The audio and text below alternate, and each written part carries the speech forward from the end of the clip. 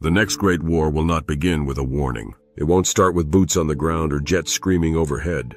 It will begin in silence. A perfectly calm sky, pierced not by aircraft, but by hundreds of tiny synchronized dots rising from ships, bunkers, and towers. They look like insects at first, until you realize they're machines. Autonomous, cold, already choosing their targets. In 2021, the Kargu-2 drone was deployed in Libya, and it made history. Without waiting for human input, it hunted down and attacked a retreating soldier. It was the first time a weapon made the decision to kill entirely on its own. No trigger was pulled, no permission given. Just a machine, a target, and an algorithm doing what it was built to do: end a life. That single moment rewrote the rules of war. Across the globe, military leaders and defense companies took note. What followed was not a pause for ethical discussion. It was a race. A rush to develop faster drones, smarter weapons, and battlefield networks that could operate without human interference. No soldier hesitates like a machine that doesn't care. Swarms are now the future. Hundreds of autonomous drones flying in coordinated packs, adapting in real time. China has demonstrated AI-controlled aerial swarms navigating terrain and changing formation mid-flight. The United States has tested air-launched mini-drones deployed from fighters. Turkey's Kargu and Alpagu swarms are already combat-capable. Once launched, they think together, like a hive. If one is destroyed, the others instantly adjust. No chain of command, just decision and action. Now imagine standing beneath that swarm as it descends. The sky flickers with blinking lights, each one identifying heat signatures, marking movements, and communicating with its neighbors. Anti-air systems can't keep up. The swarm breaks apart, circles wide, and surrounds its prey. You could shoot down 20 and still be overwhelmed by 200 more. There's no commander to kill, no HQ to strike. The intelligence is everywhere, in every unit. On the ground, the evolution is even more visceral. Robot quadrupeds, what once looked like science fair projects, now patrol test zones with mounted rifles. In the US, Ghost Robotics has demonstrated armed dog-like machines that climb stairs, stabilize under fire, and aim with deadly precision. China's models can follow soldiers into the field, scan terrain for ambushes, and potentially kill on sight if programmed to do so. These aren't future concepts. They are here now, waiting for mass deployment. Picture a city block at night. Sirens are silent. A mechanical form walks alone, scanning windows, identifying threats, relaying data to no one. Because it doesn't need anyone. When the moment comes, it doesn't scream or hesitate. It fires. Then it moves on. This is not a drone strike from miles away. This is execution on foot, in neighborhoods, against targets chosen by sensors, not conscience. Even borders are no longer patrolled by men. In South Korea, semi-autonomous gun towers watch the DMZ. They can detect, track, and, if authorized, fire on human targets without direct contact. Some claim human approval is always required. Others whisper that the line between authorization and automation is thinner than we think.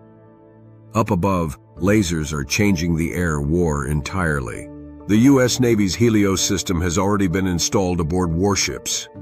A directed energy weapon capable of vaporizing drones and missiles with pinpoint accuracy. It doesn't explode, it doesn't make noise.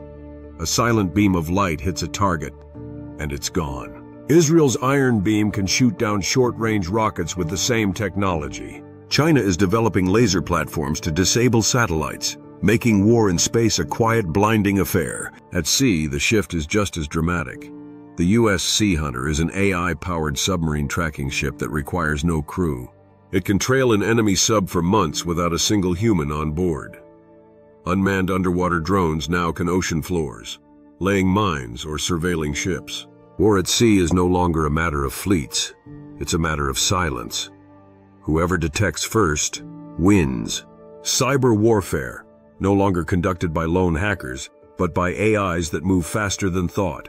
These systems scan global traffic, find security gaps, and deploy custom-made malware in seconds. Some AIs are even trained to mimic a target's behavior, allowing them to impersonate generals, politicians, or soldiers via email or video with near-perfect accuracy.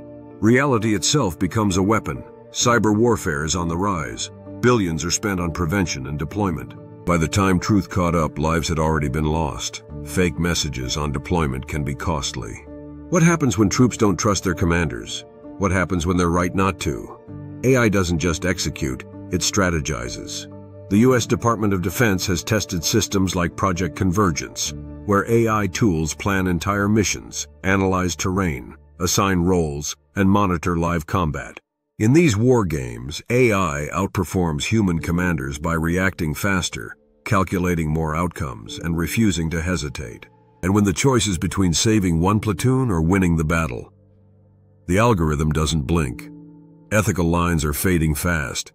The more efficient a system becomes, the less room it has for morality. Human rules of war, proportionality, discrimination, compassion, don't compute. If the AI concludes that a hospital is a valid target because it contains a transmitter, it won't ask for clarification. It will strike, and it won't feel regret. In some military simulations, AI has already chosen to sacrifice its own side to win faster. No emotional pause, no delay, just optimization. Once that thinking dominates a battlefield, the human element isn't just unnecessary, it becomes a liability. And what happens when two AI superpowers go to war? There will be no draft, no speeches, no escalation.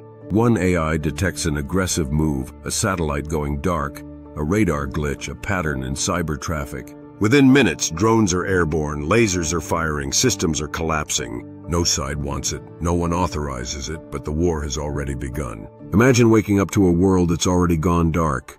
The internet is down. GPS doesn't work. A drone swarm flies silently overhead. Autonomous tanks move through cities. No enemy soldiers in sight, only machines, executing the war they were programmed for. No announcement, no flags, just impact.